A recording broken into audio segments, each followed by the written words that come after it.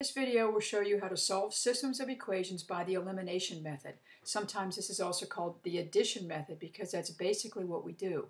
Sometimes the equations are set up nice and neatly to be able to use this addition method. Remember, with these systems of equations, we have two variables. We have two equations.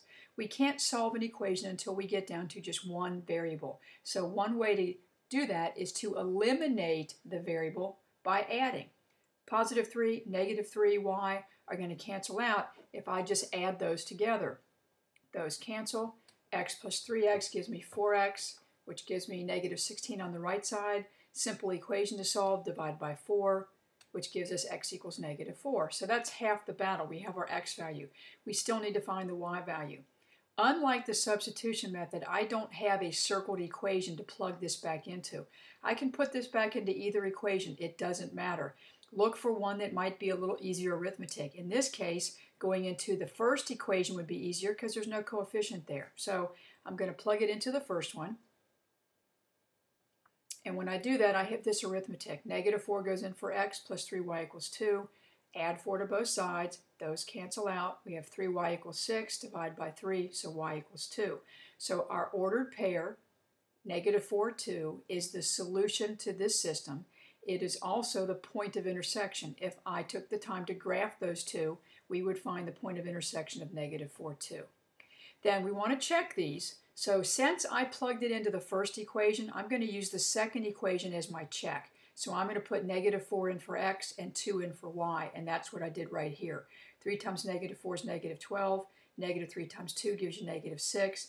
If you change this to plus and negative, negative 12 plus negative 6 is negative 18. That says that checks, so we do have the correct solution.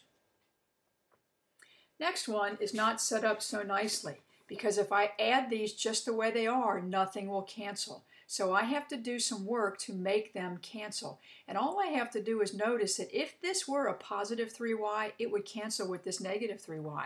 So I'm going to multiply this entire equation through by 3. Be sure you do the entire equation, both sides, which creates this equation right here. Now I can add these the way they are because those 3y's will cancel for me.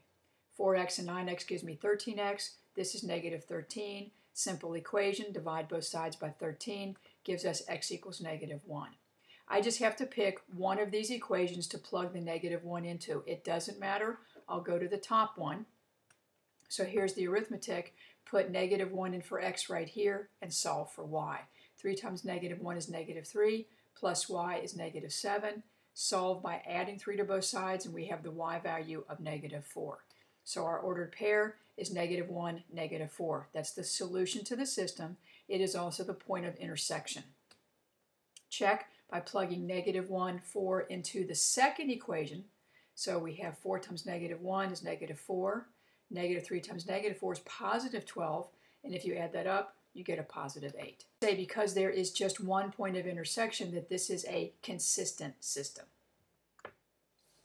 This one, there is no one multiplication step that will get these two values to cancel out. I could do something to try to cancel the x's or cancel the y's. I choose to cancel the y's because I at least already have opposite signs. I don't have the number I want, but I have opposite signs. So if I multiply the top equation by 3 and the bottom equation by 4, I'm going to end up with a 12y. I'm going to end up here with a negative 12y, and they will cancel. Now you might be asking, where did the 3 and the 4 come from? Very simply, just swap places. Take the coefficient of that one and place it up here. Take the coefficient of that one and place it down there. Sometimes there's other numbers you could use, but this method will always work. And since these are already opposite signs, I don't need to do anything about the signs. So when I multiply those through, this is what I get. 18x plus 12y equals 60. Be sure, like I said earlier, that you really do everything by 3. That means both sides by 3. Do everything by 4, which means both sides by 4, which creates this equation. Now we have these y's being opposites. They will cancel if we add up, which will give us 38x equals 152. Divide both sides by 38. We get x equals 4.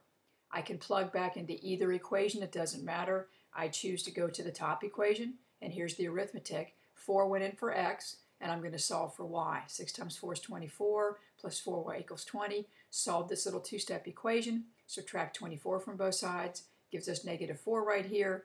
Divide by 4, therefore y is negative 1. So the ordered pair is 4 comma negative 1. Here's the check. Since I had plugged my x into the top equation, I'll use the bottom equation as the check. That means 4 is going in for x, and negative 1 is going to go in for y. That's this arithmetic here. 5 times 4 minus 3 times negative 1. Instead of using the dot in between here, I put the negative 1 in parentheses, but it still means multiply. 5 times 4 is 20. Negative 3 times negative 1 is positive 3. Add that up, gives us positive 23. And like the last problem, there is one point of intersection, so we say the system is consistent. Now, to be able to use the elimination method, we need both equations in standard form. So we're going to rewrite the bottom one to get it in standard form. And I'm showing you the steps. You could do this in your head probably. So what I did here is I subtracted 31 from both sides, which is what gave me that line. And then I added 4y to both sides, which gives me this equation in standard form. This equation is the same as this. They're just dressed up differently. Now, do you really have to write all this down? It's up to you. All we did was move the 31 over here, made it negative, moved the negative 4y over to this side, and made it positive. So that's the system of equations just written more neatly in standard form. Now I can decide what to multiply by. This is a good idea right here because this is just a y. So I could just multiply the top by 4, which creates this equation. These are already opposite signs, which is great. So now I'm going to add these up. The y's will cancel. I have 13x is negative 39. Divide by 13, which gives me x equals negative 3. I'm going to plug that negative 3 into one of these equations up here. It doesn't matter which one. I chose to go to the top one because it looked a little bit easier. So 2 times negative 3 is negative 6, minus y equals negative 2. Add 6 to both sides gives us positive 4. And if negative y equals positive 4, that must mean positive y equals negative 4. So our point of intersection is negative 3, negative 4. Since I plugged into the first equation to find my value for y, I'm going to use the second equation for my check. So I'm putting negative 3 in for x. 5 times negative 3 is negative 15 plus the 31 that was already there. On the other side, put negative 4 in for y. Negative 4 times negative 4 is 16. Add negative 15 plus 31 does give me 16. In this equation, I'm going to have to multiply both equations by something to be able to make something cancel out. Second, I don't have any opposite sign situation. Everything is positive. So that when I choose to multiply, I am multiplying this one by 3 and this one by negative 5. I could have done the negative up here. It doesn't matter. Again, I did what I did earlier. I took this coefficient and brought it up here to be the multiplier. Took this coefficient and brought it down here to be the multiplier. But I made this one negative. I could have just as easily made that one negative. So distributing through there gives me these two equations. Now the 15x's will cancel out. I'm left with negative 19y equals negative 11. Divide both sides by negative 19 and gives me the fraction 11/19.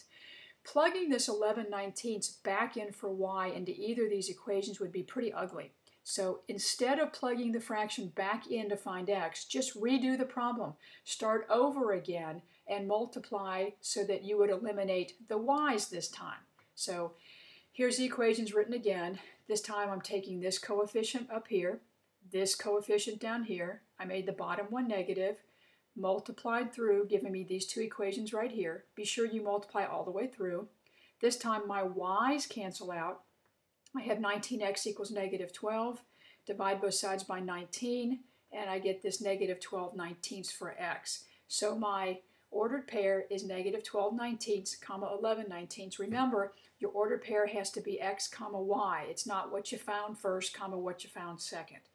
Now, you may not want to check. I understand that. But if you have a calculator that does fractions, the checking is just a matter of typing it in. So that's both the equations. Here's my x, here's my y. If you type this into your calculator, you will get it to work out to be negative 2. You will get this one to work out to 1.